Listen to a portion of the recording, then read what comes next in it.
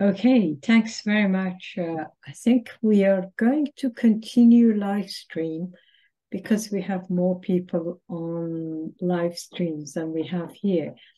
So, Michael, I can see you in the room.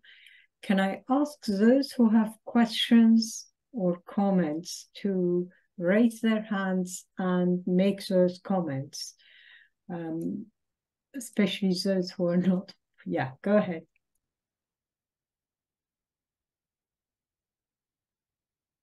Torab, did you want to ask? I saw your camera. Go ahead.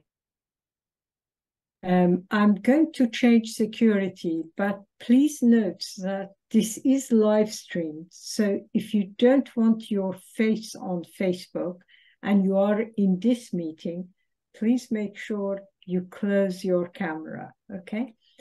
Go ahead. Thank you, Yasemin. Thank you, Comrade Roberts, for an excellent talk. I wanted just to follow on from where Yasemin left her questions. What do you think of this tariff war, which is, gradually getting hotter and hotter, especially in this situation where, as you said, world trade is going through a period of stagnation and decline? How is this tariff war going to affect that and affect the economies of even the major capitalist countries themselves?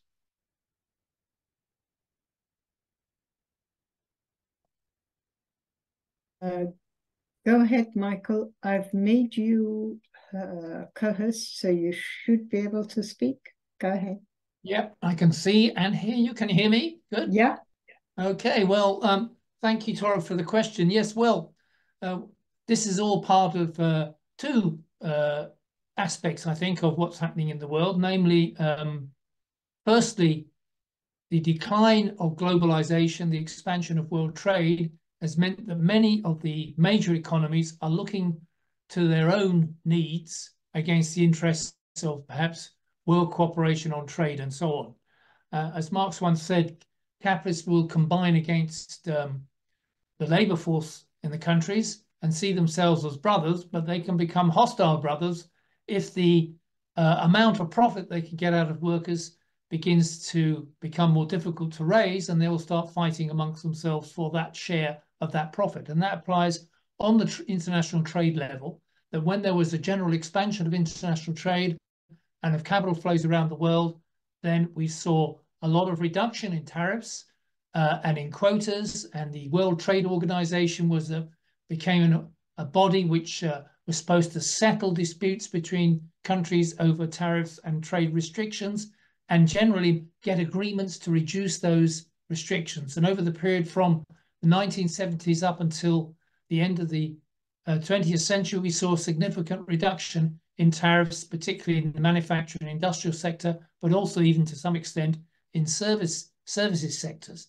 But of course, that has changed in the 21st century, particularly after the Great Recession, with the slowdown in the world economy, and particularly in trade and in capital flows to not only the global south from the imperialist north, but also generally there's been a decline in capital flows. So now we get a turning inwards towards trying to protect national economies against international competition. So it's not just the United States who have been proposing big increases in tariffs, starting with Donald Trump's increases in his first period of presidency after 2016, but also in other countries as well. We've seen the rise in tariff protection and tariffs in general as a result of this change in policy. The other side of the coin is, of course, that it's particularly in the case of the United States and its allies, tariff restrictions and other quotas and other sanctions against trade is aimed now at China, because China is seen as the serious rival to American hegemony in the world. It's sucking up most of the manufacturing production in the world.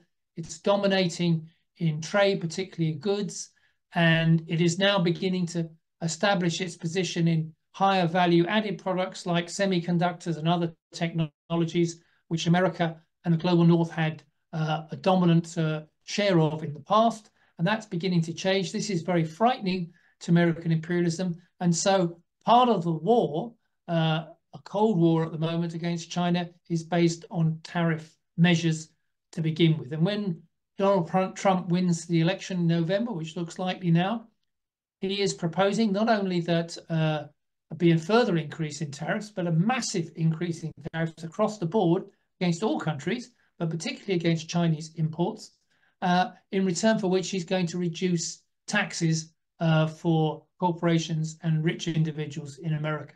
So the tariff weapon is now not only one which, as a result of the change in the economic situation globally, but also become a political issue for many governments, but particularly for the US, and also for that part of the US leading ruling elite that wants to reduce taxes for the rich. It's looking for a way out of that by raising tariffs and other measures against Chinese trade and other countries' trade as well. Thanks very much. I have Siamak on the list, and then I have a question.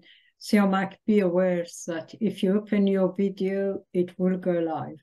And then I have a question in text. Go ahead, Siamak. Okay, thank you very much. Yeah, no, I'll close my video. Yes, thank you very much, Comrade Norris, for your informative talk, and especially on Iran. My question actually, it's a bit comparing historical facts and data. I don't remember just before 2007 and 2008 crisis if IMF or World Bank had released such a gloomy and dark situation of the world economy, but also, like, the question is an implication. Like, it looks like, from what I remember, it's not as bad as 2007 and 2008 prediction. I might be wrong. That's what I'm asking. But even that time, like, when we had such a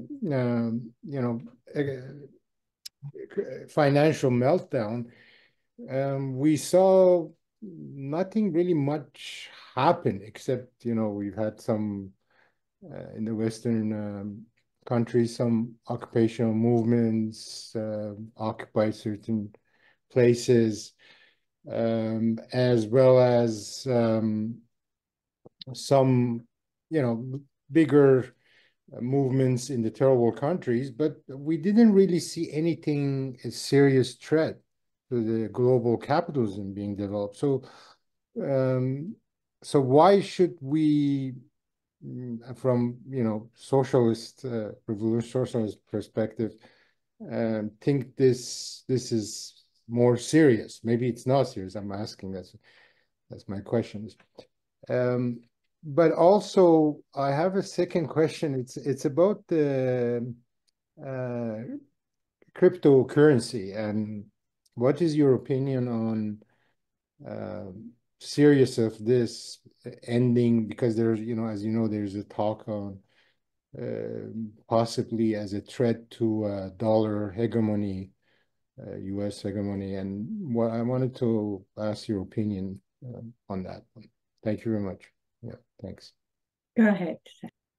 Well, Siamak, if you remember during the presentation you've just seen, I showed some graphs which showed that after each of the major crises, we talked about the 2007-8 crisis, and of course the 2020 pandemic slump, which were huge drops in production and investment and trade across the world. We haven't seen anything like that at all, really, in the history of capitalism, not only in the depth, but also in the scope. Right across 95%, 99%, I think, of countries suffered during those two big slumps as a result, and contracted in production and investment.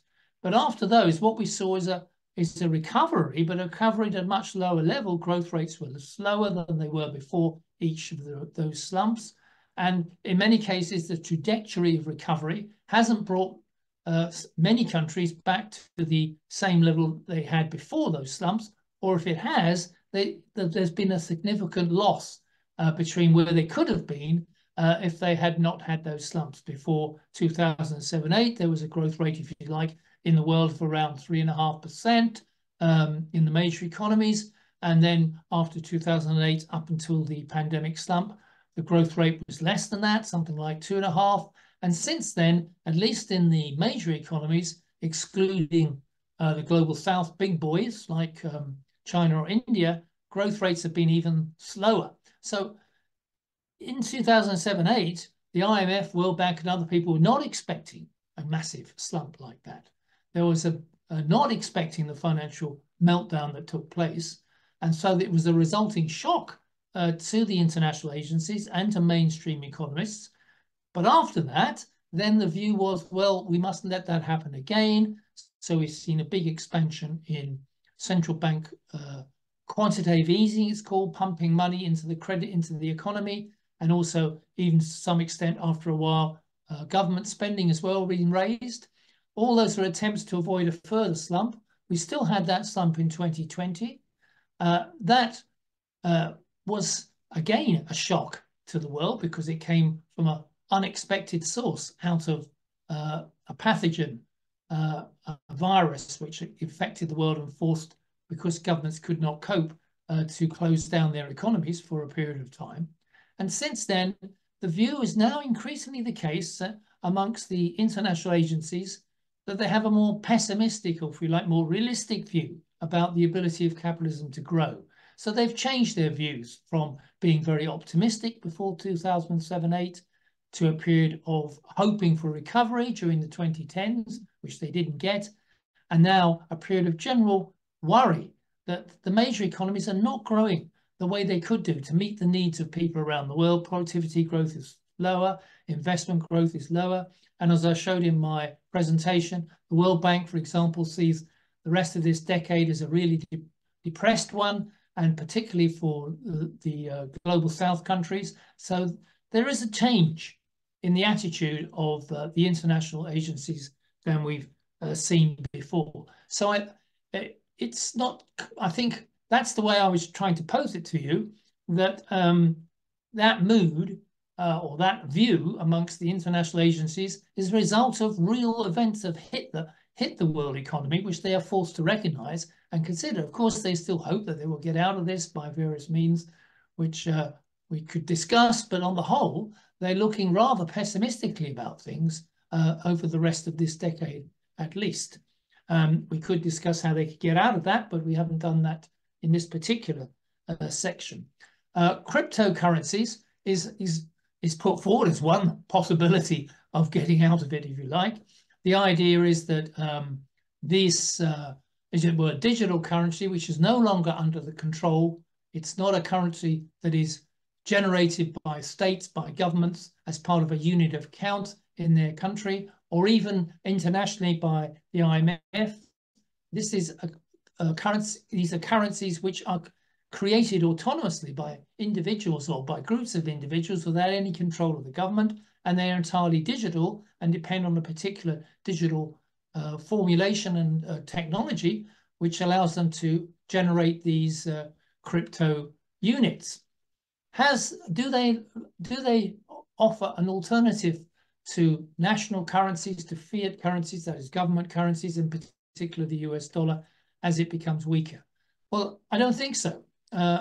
Certainly not for the average person like ourselves. We are not going to be using any form of cryptocurrency to replace the pound or the Iranian currency or the American dollar and so on. The national currencies controlled by national governments and central banks will continue to be the currencies of exchange and transaction, not only amongst individuals, but also at the level of trade.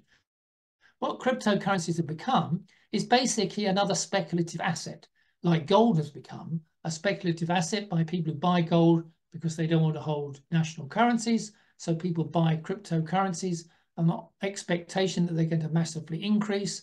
And you've noticed in the recent period of crises, for example, with the news of Trump's assassination, near assassination, there was a massive increase in cryptocurrency prices. They're seen as an escape place to take your money out of dollars or whatever you hold it into a currency that's going to gain. But of course, at the end of the day, they have to go back into some national currency, otherwise they can't be used. So they are an asset, like art, like property, like gold, because people speculating at the moment as a simple one that they can carry out with all the risks that a speculative asset has, that you can lose all your money.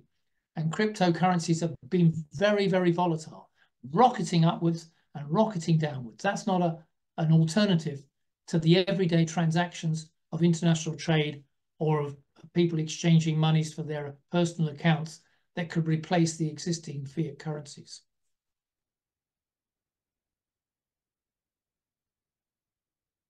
Very much. I have a question in text, so I'm going to read it out.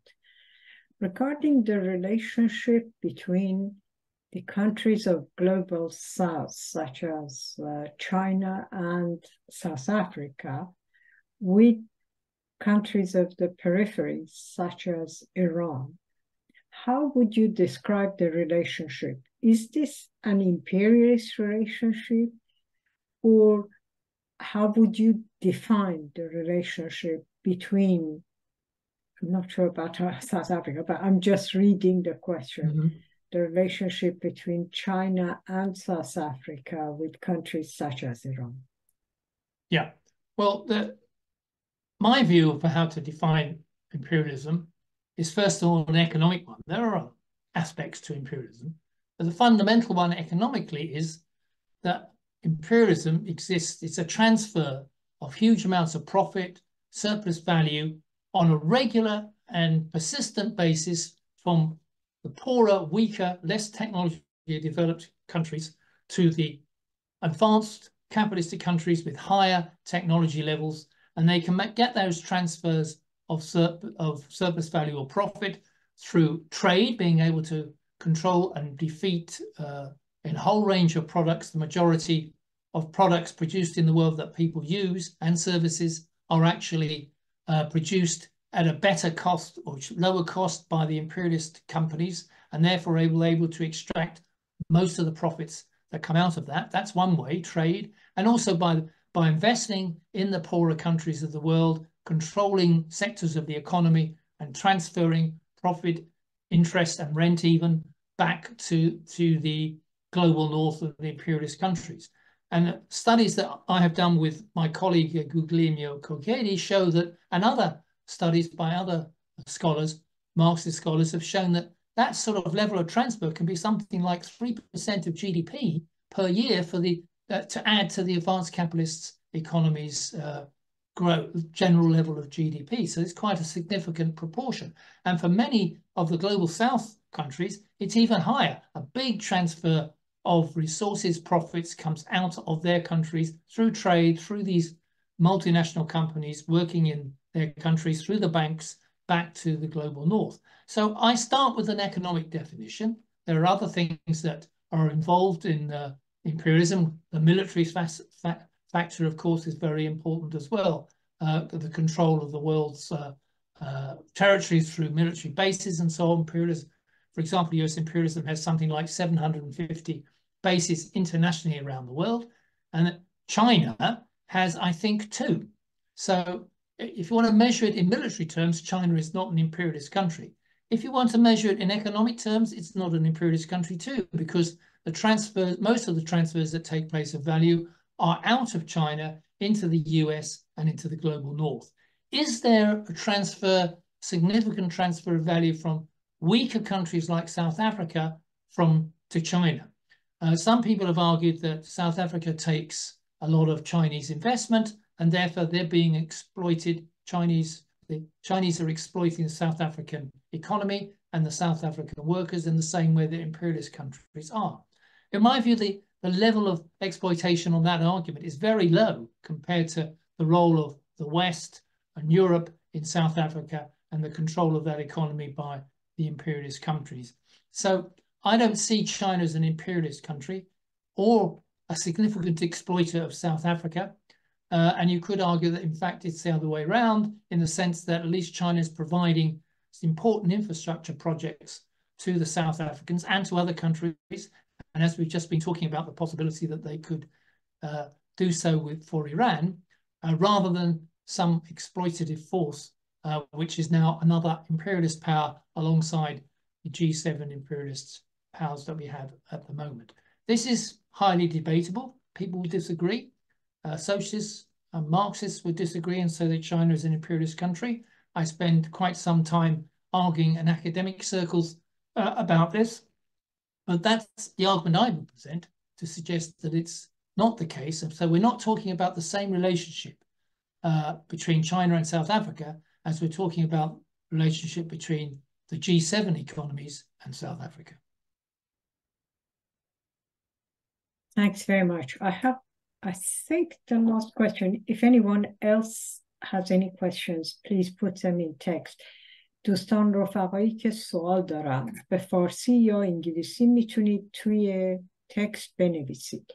So our very good friend Nilufar has asked this. First of all, she says, thank you very much for a very fruitful presentation. Based on the data and the analysis you have provided, what is your best estimate regarding the overall sustainability of capitalism, that in the long term? Do you think we should wait for a new phase of capitalism after the present so-called neoliberalism, or even anticipate a possible collapse? I'll add something to this. Both in US, where there was an alt-right conference, if I understand it, last week, there were one of my friend, Susan Schneider, has kindly put some debates about the economic policies put forward during that alt-right conference. And she's arguing that the alt-right is actually moving away from neoliberal economic policies. I wondered if you could combine my question and Nilufar's question and make some comments. Thanks very much. Yes, well, on the question of neoliberalism, as I understand it, that in the past, that's the period of perhaps since the early 1980s, the argument is that we don't need the state being involved in the market economy, let the market economy be free to carry out its activities. And in this way, economies will grow because there'll be free competition, and there'll be free trade. It'll be an open door. We will ensure that there's deregulations and privatizations so that the state is weakened, the trade unions are weakened, and that the whole process of economic growth will return to depending on the demands and the vicissitudes of the market in some sort of mystical idea of perfect competition operating. When, of course, we know there's no such thing as perfect competition. We have massive monopolies. We have lots of irregularities. Some countries are much more powerful and technologically based than others. They have military power. There is no equality between countries or between companies. And so this idea of free competition under the neoliberal idea with no state involved is an illusion. And it cracked apart, as we've seen, particularly after the Great Recession in 2007 and 8. And we've seen really over the last 15 years an increasing recognition that this idea doesn't work. And what has it led to? Well, in the case of the right wing is, and we see that not just in the United States, but in Europe too, with the idea that free trade is not a good idea, that letting the big monopolies control the economy is not a good idea. What we need is protection of our nation state against others, particularly immigrants, and particularly people we don't like. We need an end of international agreements like the European Union or international agreement or World Trade Organization. We need to move towards protection, to a nationalist view about how to organize a competition based on a strategy organized by the nation against other nations. And if necessary, that would lead to conflict if it means that we cannot get our way. So this is the real danger that the hard right or the right wing wants to put forward. They're not putting forward an alternative for the needs of the world's population. They're putting forward an alternative for what the ruling class should do in their own country to defend their interests, because it's no longer possible for the interests of all the ruling class internationally to be met because of the increasing difficulty in the world economy. So we're getting a more extreme protectionist nationalist wing of the bourgeois coming out. And of course, behind that lies a fascist wing, that the only way this policy could possibly be implemented properly would be the crushing of trade unionism, of democratic rights, and so on, as we saw in the 1930s. And that's where the direction of that is going. Can capitalism get out of this mess? Because the economies are not doing well. We have a growing nationalist, semi-fascist development taking place. It seems that the labour movement is still relatively weak. Because from our point of view, the only way capitalism can really get out of this is to get rid of capitalism, which is to develop a socialist alternative, both nationally and internationally. But can capitalism itself get out of it? Well, there are some possibilities. They're hoping that artificial intelligence will bring about a sufficient, huge jump in productivity, and these new technologies which will become available will reduce the amount of labour force that we will need around the world in particular areas, and will expand productivity dramatically, so that the profits of those companies which adopt artificial intelligence will dramatically rise, enabling capitalist economies to grow much faster than we've seen over the last 20 odd years in the 21st century. Well, that is an open debate. In my view, it's a bit of a is putting the horse before the cart, or the cart before the horse, in that artificial intelligence will not be implemented unless the profitability of artificial intelligence is sufficiently high. But its actually profitability, as I showed in one of the graphs, is very low worldwide. And it's difficult to turn that around straight away. In fact, some estimates say that most big technologies that could transform the world, like electricity or personal computers or railways in the past, have taken something like 2 decades or more to really be fully implemented and have an impact in an economy. So we're just at the beginning of AI, if it's going to be such a big technology. That's still doubtful. And so 20 years is a long way ahead to see whether capitalism can turn itself around, while we have these other dangerous reactionary forces which you're talking about developing on the one hand. So it's going to be a very difficult period for capitalism, and that means a very difficult period too for us in the labour movement and for working people around the world. The situation is reaching a serious extreme of conflict, as we've seen between nations and also within countries.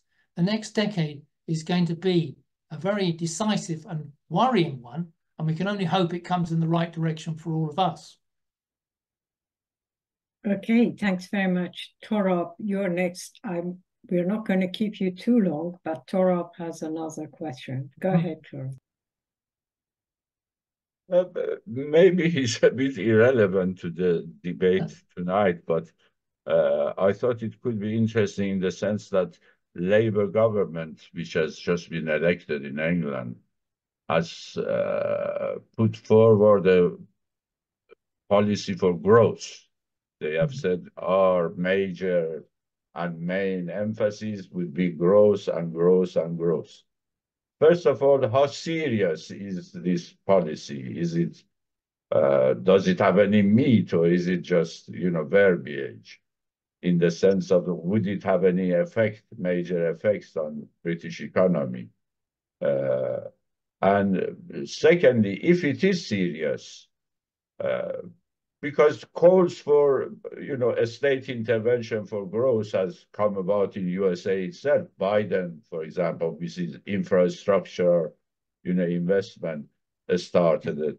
Popular Front in France, which got the biggest share of the votes, has also proposed a similar plan for a state intervention for growth coming out of austerity and the last 20 years of a stagnation.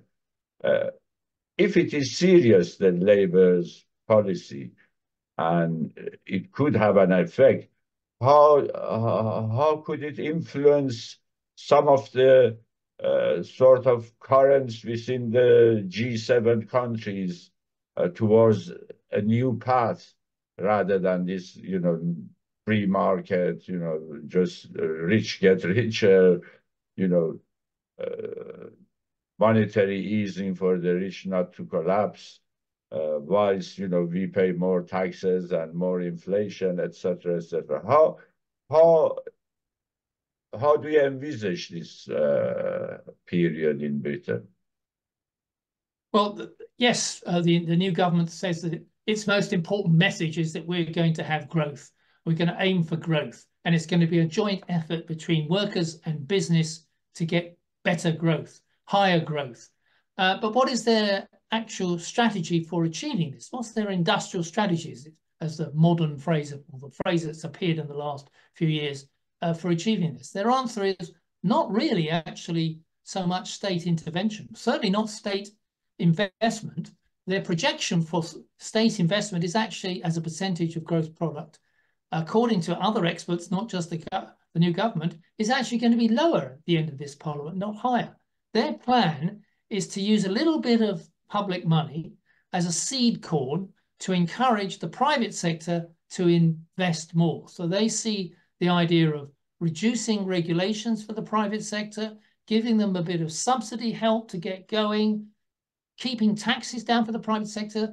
The Labour government has said that they're not going to raise taxes. In fact, they are prepared to cut business taxes further in order to encourage the private sector. So their idea of achieving growth is through the private sector, through private investment, the expansion of the private sector and the companies involved there, not through state intervention particularly, except in the sense of subsidizing the private sector.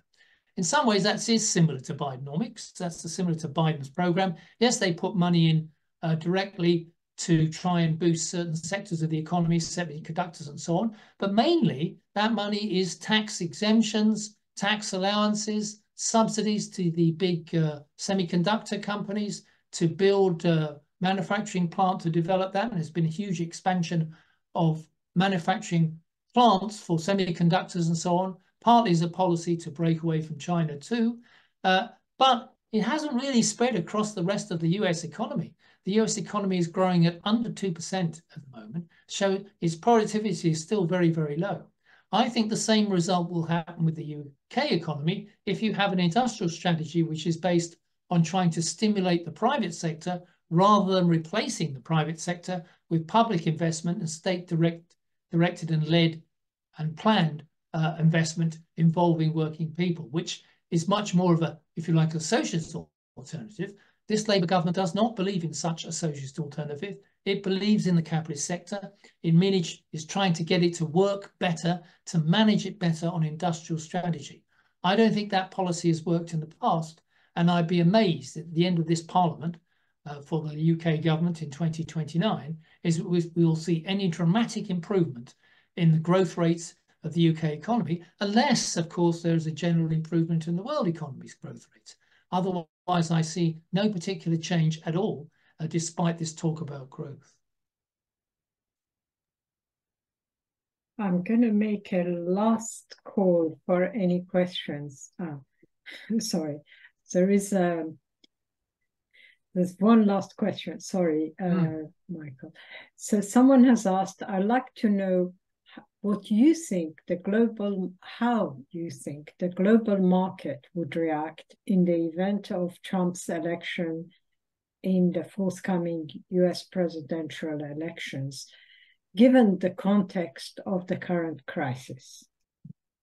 Well, when we say global market, the two aspects to a global market in capitalism, there's the stock market, the financial markets. How will they react? And this will, perhaps more importantly, what will happen to the global economy if we have Trump at the head of the US? Well, as I said, if we take the economy first, well, now let's take the financial markets. I think the financial market is unclear about whether Trump is going to be good news or bad news. It's good news in some ways that they see that corporation taxes, business taxes could be cut, that the people who run these companies and the companies themselves will not pay as much tax as they have done, not that they pay a huge amount anyway. and that they see that Trump is going to allow them to ride roughshod against environmental regulations and planning regulations, which restrict their ability to expand their industries and therefore increase their profits, because there are regulations in order to protect us from the environment and from the climate crisis. Trump is not interested in preserving any of the investments that are necessary on renewables and so on to try and curb the impending disastrous climate crisis. He's going to let that rip. So in some ways, big business likes that, although they also worry that Trump is a very unpredictable person. He's considering massive tariff impositions across the rest of the world and imports that American industry needs. A large section of imports for American industry, not just for consumers, come from Chinese production, Chinese components and so on. It's not easy to replace those. If Trump's going to make them incredibly expensive through tariffs, that will increase their difficulties, lower their profitability. So the attitude of the markets is somewhat uncertain about whether it's going to be good news for Trump being president or not.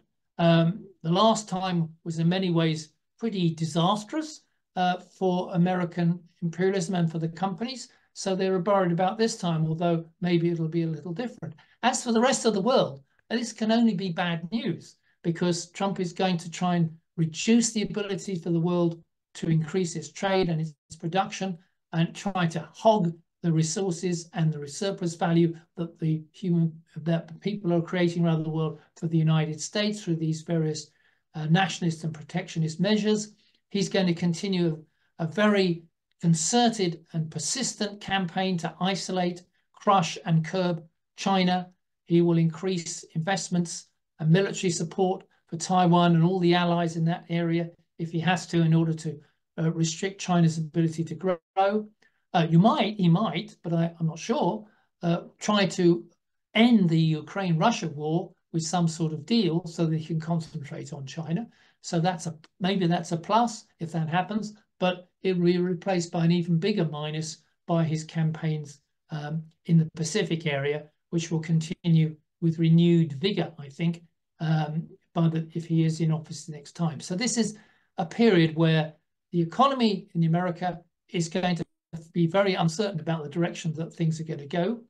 And the global economy is going to suffer if there's massive increases in tariffs, and therefore reductions in trade and output, particularly for the global south. And then there's the serious danger of military conflict against China and other conflicts in that area, which Trump could provoke. So if the next 4 years of Trump is not a good one for the world, although I'd have to say if Biden won, I'm not sure that would be any better. Thanks very much on this not so optimistic view of the world. Any other? I can't see any raised hands or any text. If I'm missing something, others should tell me. I want to tell you that this was a very useful session, not just because of the way you described the world economy, but the attention you paid to Iran would be very well appreciated. As I said in the introduction, a number of your blogs, a number of your articles have been translated in to Persian, but having a video with subtitles is a different story, because I'm afraid many people would prefer to see it this way. So we are very grateful for your presence, and I think it will be viewed by a lot of people after this, both on live stream, but also once we add the edited version of the file to the YouTube channel. And I will keep you up to date. I hope this won't be the last time we will have you. I hope in a couple of months we can have you as a guest again. And both Torab and I would like to thank you very much and all the admins. We'd like to thank you very much for doing this talk. Well, thank you very much for inviting me. It's really been good. The questions have been excellent. I hope I've been able to answer them to the best I can. and that we've all got something out of this, because I certainly have. Yeah, we all learned a lot. Thanks very much. And some of the text for those comrades who are still online, Michael and I are working so that we produce this as a critique article, maybe in the next few weeks. And once that's there, we'll add the link to the article to the website for Voice of Iranian Revolutionism. Thank you very much, Michael. Bye-bye. Bye, everybody. Bye.